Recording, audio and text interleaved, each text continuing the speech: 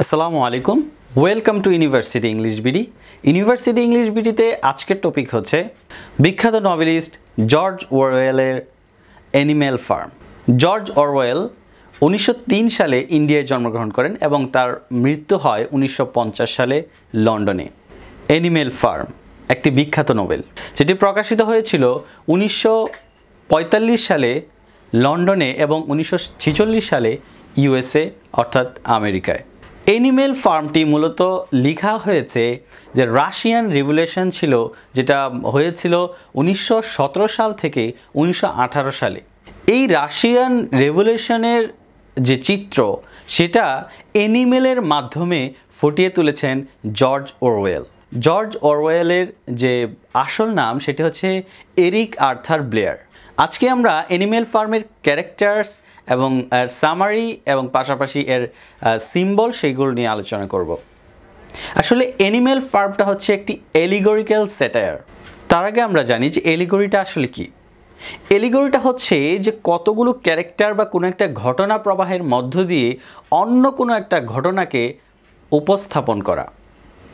মূলত অ্যানিম্যাল ফার্মে যে অ্যানিমেলের মাধ্যমে যে ঘটনাটা যেটা প্রত্যেকটা চরিত্র এবং এর পুরো ঘটনাটি যে রাশিয়ান যে রেভলিউশন ছিল এবং তাদের যেখানে ঊর্ধ্বতন যে এলিট শ্রেণী এবং সাধারণ শ্রেণীর যে ব্যক্তিরা ছিল তাদেরকে রিপ্রেজেন্ট করে। তাই অ্যানিম্যাল ফার্মকে আমরা বলতে পারি এটা হচ্ছে একটা এলিগরি এবং এটি একটি স্যাটায়ার। কেন স্যাটায়ার? কারণ হচ্ছে ওই যে ব্যক্তিবর্গ সেই ব্যক্তিবর্গকে অ্যানিম্যাল ফার্মের যে ক্যারেক্টারগুলো রয়েছে সেই ক্যারেক্টারের মাধ্যমে স্যাটায়ার করা হয়েছে। আসলে অ্যানিম্যাল ফার্মের প্রত্যেকটা ক্যারেক্টার কোন ক্যারেক্টারগুলো ওই যে রেভলিউশন সেই রেভলিউশনের ক্যারেক্টারগুলোকে রিপ্রেজেন্ট করে সেটা আমরা সামারির পরবর্তীতে জানব। তো প্রথমেই সামারিটা যেন আমরা ভালোভাবে বুঝতে পারি সেজন্য আমরা এর ক্যারেক্টারগুলো জেনে নেব। এখানে দুই ধরনের ক্যারেক্টার রয়েছে, একটি হচ্ছে অ্যানিম্যাল ক্যারেক্টার্স আর একটা হচ্ছে হিউম্যান ক্যারেক্টার্স।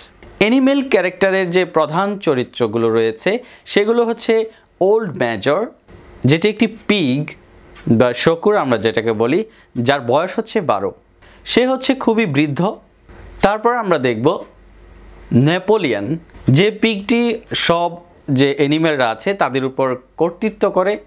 তারপর দেখব স্নোবল, সেও একটি পিগ, সেও এই যে বিদ্রোহ তাদের যে অ্যানিমেলদের মধ্যে যে বিদ্রোহ সেই বিদ্রোহের নেতৃত্বে দিয়েছিল। এবং পাশাপাশি আরেকটি পিগকে পাবো সেটি হচ্ছে স্কোয়েলার। এবং অন্যান্য ক্যারেক্টারের মধ্যে রয়েছে বক্সার, যে খুবই সাহসী একটি ঘোড়া। তার সাথে রয়েছে ক্লোভার। আমরা একটি ডাঙ্কি ক্যারেক্টার খুঁজে পাবো যার নাম হচ্ছে বেঞ্জামিন, যেটি খুবই অলস প্রকৃতির একটি ক্যারেক্টার। এরপর রয়েছে character the Moses, the Raven Moses, যেটিকে আমরা স্পাই বলতে পারি, যে হিউম্যান ক্যারেক্টার স্পাই বা গোয়েন্দা বলতে পারি। এরপর রয়েছে মলি, মোরেল, মিনিমাস এবং শিপস রয়েছে, এখানে ক্যাট রয়েছে, পিঞ্চার রয়েছে, ব্লুবেল এবং জেসি নামে ডগস রয়েছে। এগুলো হচ্ছে সাধারণ ক্যারেক্টার। আর প্রথম দিকে যেগুলো বলেছি সেটা হচ্ছে মেজর ক্যারেক্টার। আর হিউম্যান ক্যারেক্টার পাবো আমরা 4টি, যেখানে রয়েছে যে ম্যানর ফার্ম, যে ফার্মটি রয়েছে যেখানে অ্যানিমেলগুলো থাকে, সেই ম্যানর ফার্মের যে ওনার মিস্টার জোন্স, এবং এর পাশের কতগুলো ফার্ম রয়েছে যেমন পিঞ্চফিল্ডের ফ্রেডরিক, ফক্সউড ফার্মের পিলকিংটন এবং আরেকজন ব্যক্তি আমরা খুঁজে পাবো মিস্টার হুইম্পার, যিনি পশু এবং মানুষের মধ্যে একটি সম্পর্ক তৈরি করে বা মাধ্যম হিসাবে কাজ করে। ক্যারেক্টার বর্ণনার পরে আমরা চলে যাচ্ছি মূল সামারিতে। আমাদের এই অ্যানিম্যাল ফার্মটি 10টি পার্টে বিভক্ত করা হয়েছে। এই 10টি পার্টের মাধ্যমেই এই নভেলটি শেষ করা হয়েছে। অ্যানিম্যাল ফার্ম মানে হচ্ছে অ্যানিমেলদের যে একটা ফার্ম, সেই ফার্মকে নির্দেশ করছে, যেখানে এটার নামটা আসলে অ্যানিম্যাল ফার্ম ছিল না। প্রথমে এটার নাম হচ্ছে ম্যানর ফার্ম এবং পরবর্তীতে এটা কিভাবে অ্যানিম্যাল ফার্মে রূপান্তরিত হলো সেই বিষয়টা আমরা পরবর্তীতে জানবো ঘটনা প্রবাহের মধ্য দিয়ে।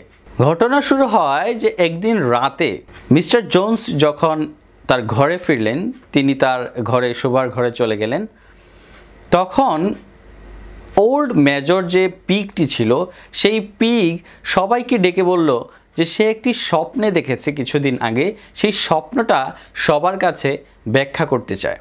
সবাই তার স্বপ্ন শুনবে কিভাবে, সেটার জন্য তারা একটি গোপনে মিটিং ডাকলো, যেন মিস্টার জোন্স এবং তার যে লোকরা রয়েছে তারা যেন টের না পায়। তো এই মিটিংয়ে সবাই উপস্থিত হলো, শুধু একটা প্রাণী উপস্থিত হয়নি, সে হচ্ছে দ্য রেভেন মজেস।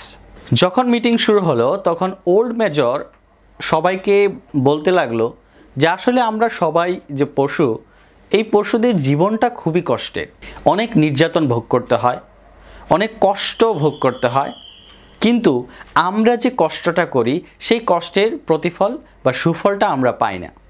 আমাদের জীবনটা শুরু থেকে শেষ পর্যন্ত কষ্টেই কাটে।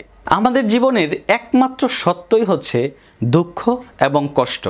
তিনি বলেন যে no animal is free in England and the life of animal is misery and slavery.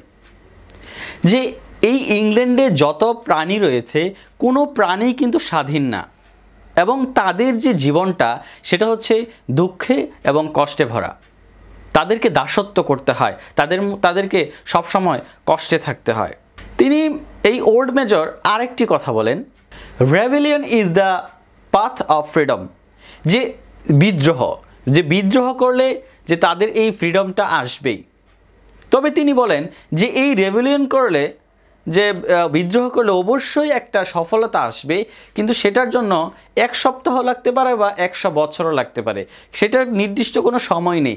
কিন্তু এটা নিশ্চিত যে বিদ্রোহ করলে অবশ্যই একটি সফলতা আসবেই, তারা স্বাধীনতা লাভ করবেই। তিনি আরও বলেন, all men R enemies and all animals R comrades. যে প্রত্যেকটা সবগুলো মানুষই হচ্ছে শত্রু এবং যত প্রাণী রয়েছে সবগুলোই হচ্ছে বন্ধু।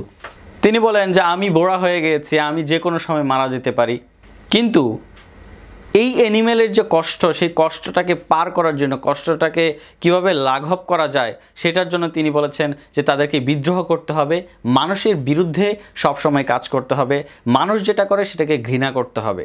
তারপর তিনি বলেন যে ছোটবেলায় তার মায়ের সাথে এবং অন্যান্য শূকরদের সাথে যে তারা একটি গান গাইতো, যে গানটার নাম হচ্ছে বিস্টস অফ ইংল্যান্ড।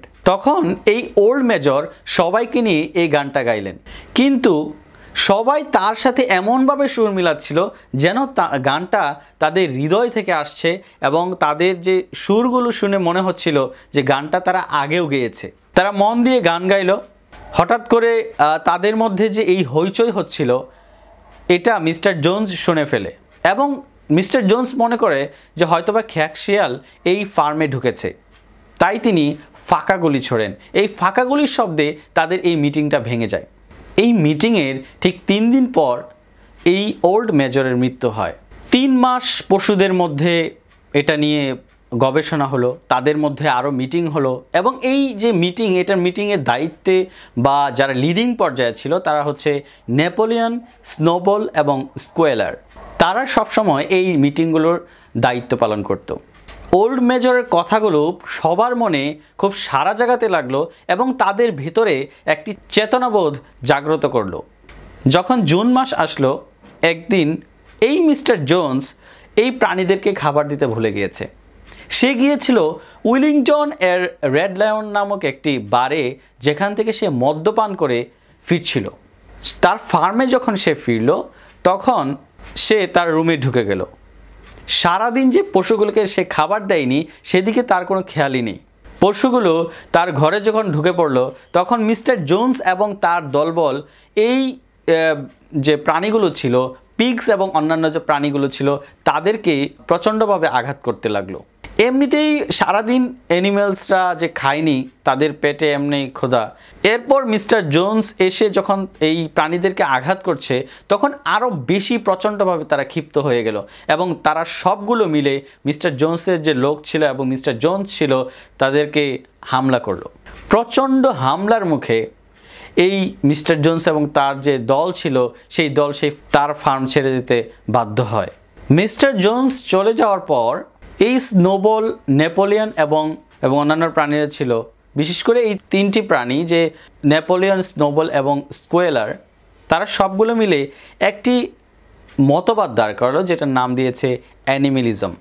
বন্ধুরা এখানে একটি কথা বলে রাখি যে অ্যানিমিলিজম এবং কমিউনিজম দুইটা কিন্তু একই জিনিস। যে কমিউনিজমে আমাদের যে হিউম্যানরা আছে, হিউম্যানরা তাদের যে সমান অধিকার ভোগ করবে এবং তাদের দ্বারা একটি সরকার নির্বাচিত হবে এবং সেই সরকারের মাধ্যমেই সবাই পরিচালিত হবে, সবাই তাদের অধিকারগুলো ভোগ করবে। ঠিক তেমনিভাবে যে অ্যানিমেলের মধ্যেও যে অ্যানিমিলিজম, এর মাধ্যমে তারা ঠিক একই অধিকারগুলো ভোগ করবে। বন্ধুরা এখানে একটি কথা বলে রাখি যে ঠিক এই জায়গাটি যখন এই জোন্সকে পরাজিত করলো, সেখান থেকে ছেড়ে চলে গেল, তখন স্নোবল এবং তাদের যে পিগরা রয়েছে সবাই মিলে সিদ্ধান্ত নিল যে এই ফার্মের নাম ম্যানর ফার্ম আর থাকবে না, এই ফার্মের নাম হবে এখন থেকে অ্যানিমেল ফার্ম। তারা সবাই মিলে 7টি কমান্ডস তৈরি করলো, যে 7টি কমান্ডস তাদেরকে ফলো করতে হবে। তারা সবাই যে পশুরা রয়েছে তারা কোন কাজগুলো করবে এবং কোন কাজগুলো তারা করবে না, এই 7টি কমান্ডে লেখা থাকবে। এই 7টি কমান্ডের প্রথমেই রয়েছে হোয়াটএভার গোজ আপন 2 legs is an enemy. Number 2, whatever গোজ আপন 4 legs or has wings is a friend. Number 3, no animal shall wear clothes. Number 4, no animal shall sleep in a bed. Number 5, no animal shall drink alcohol. Number 6, no animal shall kill other animal. Number 7, all animals are equal. এই 7টি command সবাই follow করবে। এখন পশুরা সবাই খুব খুশি, কারণ তারা স্বাধীন, তাদেরকে কেউ কর্তৃত্ব করছে না, তারা নিজেরা নিজেদের মধ্যে সব কিছু করছে। এখন তারা আগের মতো ওই রকম খাবার চুরি করে খায় না, কারণ হচ্ছে তারা নিজেরাই স্বাধীন, তারা খাবার কি চুরি করে খাবে। এভাবেই তাদের দিন চলছিল। সবাই আগের চেয়ে বেশি পরিশ্রম করছিল, সবাই আগের চেয়ে বেশি অ্যাক্টিভ এবং তারা তাদের নিজেদের মতো করে চলছে। এবং প্রত্যেক রবিবার ঘোষণা করা হলো যে প্রত্যেক রবিবার তারা অনুষ্ঠান করবে এবং তাদের মধ্যে আনন্দ বিরাজ করবে, তারা আনন্দ উল্লাস করবে। এরই মধ্যে স্নোবল একটি সংঘ গড়ে তুলল, যে সংঘের কাজ হচ্ছে যে সবাইকে শিক্ষিত করে তোলা। কিছুদিন পরে সেটা ভেঙে গেলেও এরই মধ্যে পিগস যে ছিল তারাই সবচেয়ে বেশি এগিয়ে রয়েছে, পাশাপাশি রয়েছে কুকুর এবং অন্যান্যগুলো মোটামুটি শিখেছে, কিন্তু বেশি একটা না, কেউ পড়তে পারে বা কিছু নাম লিখতে পারে এরকম। এরই মধ্যে স্নোবল এই 7টি নীতিমালাকে সংক্ষিপ্ত করে যেন সবাই মনে রাখতে পারে সেজন্য একটি লাইনে কোট করে দিয়েছে, সেটা হচ্ছে 4 legs good 2 legs bad। যে যাদের 4টি পা রয়েছে তারা বন্ধু এবং যাদের 2টি পা রয়েছে তারা শত্রু। তো এই বিষয়টি নিয়ে একটা মন্তব্য চলছিল মুরগিদের মধ্যে, যে মুরগিদের তো 2টি পা। তখন স্নোবল এটা বলে সান্ত্বনা দিল বা তাদেরকে এটা বলে কনভিন্স করলো যে যেহেতু মুরগিরা তাদের পাখার মাধ্যমে চলাফেরা করে তাহলে তাদের পাখাকেও পা ধরা যায়, সে দৃষ্টিকোণ থেকে তাদের 4 legsই হয়। তো সবাই খুশি হয়ে গেল, সবাই সবার মতো আগের চেয়ে বেশি উদ্যমে কাজ করতে লাগলো। এরই মধ্যে বলা হলো যে মিল্ক অ্যান্ড অ্যাপেল যে রয়েছে এরা পিগসটা পাবে, কারণ হচ্ছে তারা ব্রেন ওয়ার্ক করে, তাদেরকে ব্রেন দিয়ে কাজ করতে হয়। এই জন্যে যে মিল্ক এবং অ্যাপেল সুস্বাদু খাবার তাদেরকে দিতে হবে। বলা হয়েছে যে milk and Apple reserve for the brain workers namely the pigs, যে পিগসের জন্য সেগুলো দেওয়া হবে, অন্য কোনো প্রাণীদেরকে দেওয়া হবে না। এদিকে আশেপাশের যে খামারগুলো রয়েছে, যে পিঞ্চফিল্ড, ফক্সউড, সেই খামারগুলোতে যারা মালিক রয়েছে এবং কর্মচারী রয়েছে তারা বলাবলি করতে লাগলো অ্যানিমেল ফার্মে যে যারা কর্তৃত্ব করছে তাদের এই কর্তৃত্ব বেশি দিন থাকবে না, কারণ হচ্ছে তারা কিছুদিন পর নিজেদের মধ্যে মারামারি করে এবং যুদ্ধ করে নিজেরা মারা যাবে এবং এই ফার্মটি ধ্বংস হয়ে যাবে। কিন্তু অনেক দিন পার হওয়ার পরে যখন এরকম কোনো সংবাদ এলো না, তখন তারা অন্য ধরনের কথা বলতে লাগলো, অন্য সুরে কথা বলতে লাগলো। এই অ্যানিমেলরা তাদের প্রত্যেক যে রবিবারের সভা হয় বা যে কোনো সভা হলে তারা সবার পরে বিস্ট অফ ইংল্যান্ড যে গানটি রয়েছে এবং গানটি গায় এবং তারা খুবই মন থেকে গায়, কারণ হচ্ছে তারা এখন ফ্রি, তাদেরকে কর্তৃত্ব করার মতো কেউ নেই, তারা নিজেরাই স্বাধীন। এদিকে হঠাৎ করে কবুতর এসে খবর দিল যে মিস্টার জোন্স এবং তার দলবল নিয়ে এই যে অ্যানিমেল ফার্ম সেটি দখল করতে আসছে। তো এই খবরে সবগুলো প্রাণী তারা খুবই ক্ষিপ্ত হয়ে আছে যে তাদের সাথে যুদ্ধ করবে। যখনই এই ম্যানর ফার্মে যে মিস্টার জোন্স এবং তার দলবল নিয়ে ঢুকলো, তখন তারা সবাই বীরত্বের সাথে যুদ্ধ করলো। বিশেষ করে বক্সার, স্নোবল তারা খুবই বীরত্বের সাথে যুদ্ধ করলো। এই যুদ্ধে মিস্টার জোন্স এবং তার দলবল পালিয়ে যেতে বাধ্য হয়, কিন্তু এই যুদ্ধে একটি ভেড়া মারা যায়। যখন মিস্টার জোন্স তার দলবল নিয়ে পালিয়ে যায়, তখন তাদের মধ্যে একটি মিটিং বসে যে এই যুদ্ধটা হয়েছে, তো এই যুদ্ধের একটা নাম দেওয়া দরকার, কি নাম দেওয়া যায়। তখন বলল যে যেহেতু এই যুদ্ধটি গোয়ালগেট থেকে শুরু হয়েছে, তাই এটার নাম দেওয়া যায় দ্য ব্যাটেল অফ কাউশেড। তাই তারা এটির নাম দিয়ে দিল দ্য ব্যাটেল অফ কাউশেড। এবং এই যুদ্ধের জন্য নেপোলিয়ন এবং স্নোবলকে প্রথম শ্রেণীর বীরত্বের খেতাব দেওয়া হয়। শীতকাল চলে এলো, মলি আগের চেয়ে বেশি অলস হয়ে গেল, সে শুধু বসে থাকে। এর মধ্যে ঘোষণা করা হলো যেহেতু শুকররা বেশি বুদ্ধিমান, তাই তারাই এই ফার্মের সবগুলো সিদ্ধান্ত নেবে এবং সব কিছু দেখাশোনা করবে, এবং তারা যে সিদ্ধান্তটা দেবে সেটাই হবে ফাইনাল সিদ্ধান্ত। তো তাদের মধ্যে কথা হচ্ছিল যে ফসল কি লাগানো যায়। একদল বলছিল এটা, আরেক দল বলছিল এটা। তো এটা নিয়ে কথা হচ্ছিল এবং স্নোবল এবং নেপোলিয়নের মধ্যে ঝগড়া শুরু হয়ে গেল। ঝগড়ার এক মুহূর্তে তারা আবার থেমে গেল। তো স্নোবল একটি বিষয় উত্থাপন করলো যে সে উইন্ড মিল তৈরি করতে চায়। যে স্নোবল বললো যে এই উইন্ড মিল যখন তৈরি হবে, তখন এই যে রয়েছে ফার্ম রয়েছে, সেই ফার্মে সব কিছু আরও সহজ হয়ে যাবে, ইলেকট্রিসিটি হবে, এই যে কাউশেড রয়েছে, গোয়ালঘর রয়েছে, সব কিছু আলোকিত হয়ে যাবে এবং সব কিছু ইঞ্জিনে চলবে, সবার কাজগুলো ইজি হয়ে যাবে। তো নেপোলিয়ন স্নোবলের বিরুদ্ধে কথা বললো যে না, যে এটা তৈরি করা যাবে না, এখন সবাই কি এটা নিয়ে ব্যস্ত থাকবে নাকি খাদ্য উৎপাদন নিয়ে ব্যস্ত থাকবে, এটা নিয়ে তাদের মধ্যে কথা হচ্ছিল এবং বলতে গেলে দুটি ভাগে ভাগ হয়ে গেল তারা। তো স্নোবল তার যে এই উইন্ড মিলের যে নকশা সেটি তৈরি করলো, কিন্তু একদিন এই নেপোলিয়ন তার এই নকশা দেখতে গিয়ে সেখানে সে প্রস্রাব করে দিল এই নকশার উপরে। তো এটা নিয়ে স্নোবলও একটু ক্ষিপ্ত ছিল।